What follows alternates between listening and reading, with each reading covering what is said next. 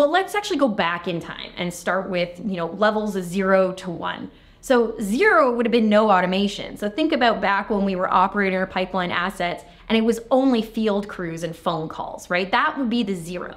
So 0 to 1 would be getting those initial PLCs in place and the safety automation and automated shutdowns if like a pump is doing something, vibrating more than it's supposed to. That would be the level 0 to 1. Then we go from level 1 to 2 in our pipeline world. And that level 1 to 2 is where we are now, which is central control rooms.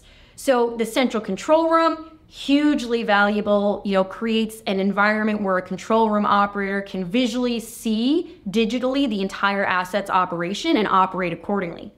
So from 0 to 2, what was seen was an unlock of a 20% increase in top line revenue generation in like straight up margin. So that's been proven. We know that exists.